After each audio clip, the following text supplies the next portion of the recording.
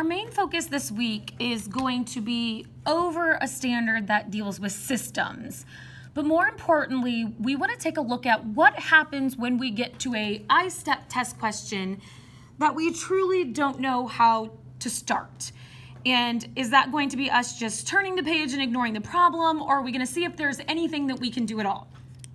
So in terms of review, before we look at this problem, I want to talk a little bit about systems of equations and how we solve them. Now, if you're in a class where you haven't talked about systems yet, there's still going to be some important information in here that you can use. So remember, when we have a system, for example, something that says y equals 4x plus 8 and y equals 2x plus, 20. Okay, even if you've never looked at solving a system before, there's still some information that we can gather from looking at this problem, right? We should be able to look at this and say, okay, well, I know that y is equal to 4x plus 8, and I also know that y is equal to 2x plus 20.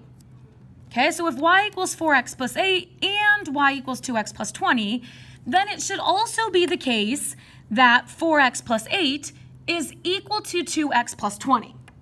And that would be a true statement.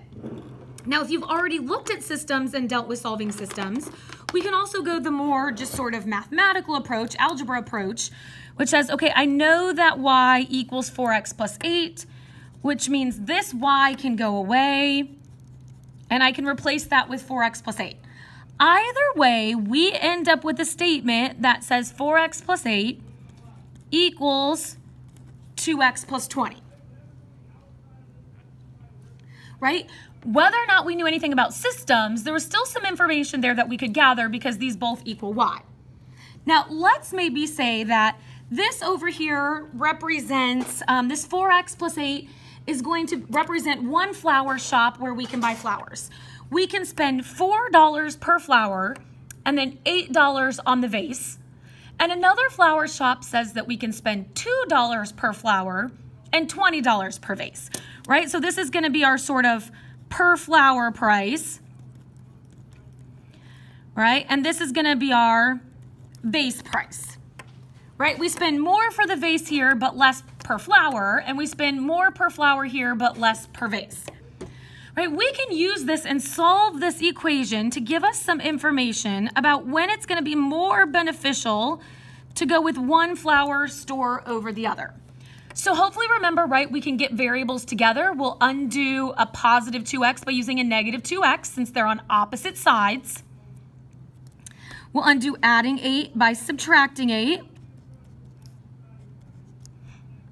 And then we'll undo multiplication with division. Right, so since our x was here and this was our per flower price, right, this x is going to represent the number of flowers that we purchase. Now, all too often when we're answering a math problem, we sort of get to this x equals, we circle a problem, or circle an answer, and we think we're done. Okay, the problem is that we need to be doing some explaining with it. What does this actually mean? Okay, so while yes, we are talking about us purchasing 6 flowers, what this really tells us is that when we buy 6 flowers, these two things are equal to each other, right? We had an equal sign in here.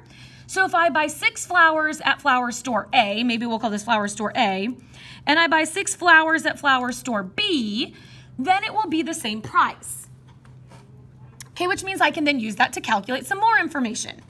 If I were to buy 7 flowers, okay, the vase is no longer important, and on the 7th flower, do I want to spend $2 or do I want to spend $4? Well, personally, I want to spend less money. Okay, so on the 7th flower, if I'm going to buy 7 flowers or more, it's going to be worth it to go with option B, to go to store B. Okay, if I'm going to buy 5 flowers or less, then it's going to be cheaper to go to flower store A. If I buy 6 flowers, it's not going to matter what store I go to.